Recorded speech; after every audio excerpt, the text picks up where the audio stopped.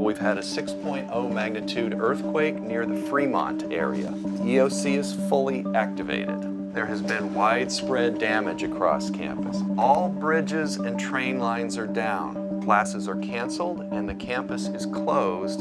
The Chancellor has declared a state of emergency, which will allow coordination with regional and state agencies. Any questions? All right, guys, take your stations and let's go. In an emergency situation, things can just be chaos in general, and everyone is looking for, some answer to what's the plan. You need to facilitate a coordinated response to emergency. If you have any hope of it being successful, it needs to be coordinated. They should have set us up. The Emergency Operations Center, or the EOC, is a single physical location which allows experts from across the campus dealing with emergency response to gather together to manage the response, to support the efforts in the field, and to coordinate actions. We've received new information that the earthquake was actually a 6.8 earthquake. 3 buildings have either been collapsed or significant debris. We are practicing today for a 6.8 earthquake. That is, there's a high probability that that could in fact happen right here. Once the EOC is activated, we immediately have what's called a quick start meeting, and immediately then identify the initial objectives that we are going to be focused on. Now, the main thing we need to be doing is coming up with our initial objectives, and we need to do that within a period of about 10 minutes here. The main objectives is save lives, protect public safety.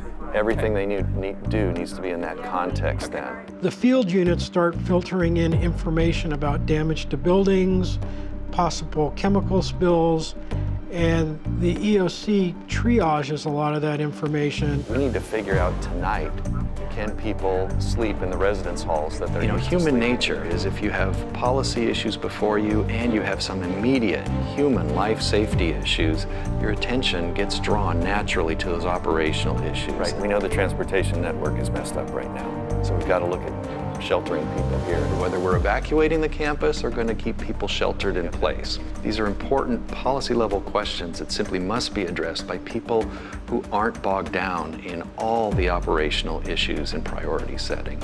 It's important that there be communication and update to the Office of the President, and that's a role of the crisis management team. So could you make sure that that happens? Okay, folks, we're going to gather now in the other room again for an initial incident briefing. All right, so wrap up what you're doing and let's head over to the other room. Again, I want to thank you all for being here and for working as a team. This is a huge event for the campus and for the whole region. There is a lot of chaos out there. What's important is that we all work as a team. So our first objective is to save lives and protect public safety. Our second one is to conduct damage assessment of campus buildings and the built environment. Our third objective is to conduct assessment of campus communications and IT infrastructure. And our fourth objective is to communicate with and keep campus community and general public informed. This is the place where information from all across the campus and elsewhere, Richmond Field Station and whatnot, is shared. So as you learn information, be sure to share it with your colleagues who may need to know that information. All right? Back to your stations then. Let's go work it. EOC Logistics Section Chief. The police or fire departments will establish a command post. That command post will report back to the EOC what they're seeing, what they're doing, and what resources they need. It's the job of the EOC to get those resources out to those people in the field. Start looking at the campus infrastructure as far as power, water. Now, you never know how people are going to respond when they're in a real emergency. And so we do look for people who can stay calm. I think another key aspect of it is making sure that they have training. So when they have the right skill set, when they have the right knowledge, they are able to stay calm because they know that they can fulfill their role. Children staying with us.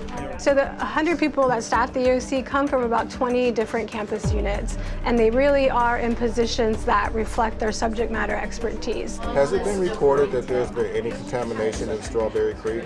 We have people from management, operations, planning, logistics, and health and safety. What we're going to be telling them is stay out of buildings until those buildings have been assessed and posted as green. I can just talk to exactly the person I need to, and they can interface with their department or their function out in the field. Operations is going to contact UCPD. They say, meanwhile, you should call 911. EOC, this is EMA4, received information to call 911. Through the training that we receive, we have a prioritized list that we're working from. Life is always first, but then we're taking in the information that we're receiving and assessing those situations and then prioritizing them. I'd like to hear from you guys what else you know of that sounds like it's most urgent, most important. There's a building collapse at Stevens Hall. You need to confirm that right away. That's different than what we've got reflected right now. During emergency, information is one of our most sacred things, and it gets distorted a lot. And there's lots of rumors, there's lots of unconfirmed information, so it's important that there's one centralized hub that can put out an accurate detailing of what's happening during the emergency. What we have is the chlorine leak from Hearst Gym, the collapse of Underhill, and the partial collapse of Stevens Hall with potentially people trapped, but that's unconfirmed so far. Make sure that the police are focused on, to the extent they can, keeping people out of those buildings. That's the main thing. Lewis Hall has not been green tagged yet, so we're still not allowing any people in. The building was heavily damaged. She saw a yellow substance coming from underneath the door. She also didn't have time to shut down her distilling process.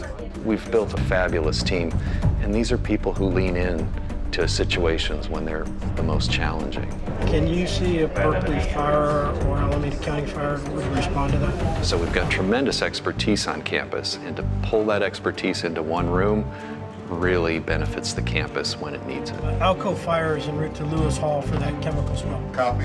Alameda County is en route. Yep. There's no way that we're going to plan for every catastrophe, but we're as prepared as we can be. The more we prepare, the better we'll be able to respond to the real situation. Great, thank you. If the campus is in crises, we want to make sure that we can restore it as quickly as possible so that we are back to the mission of the university.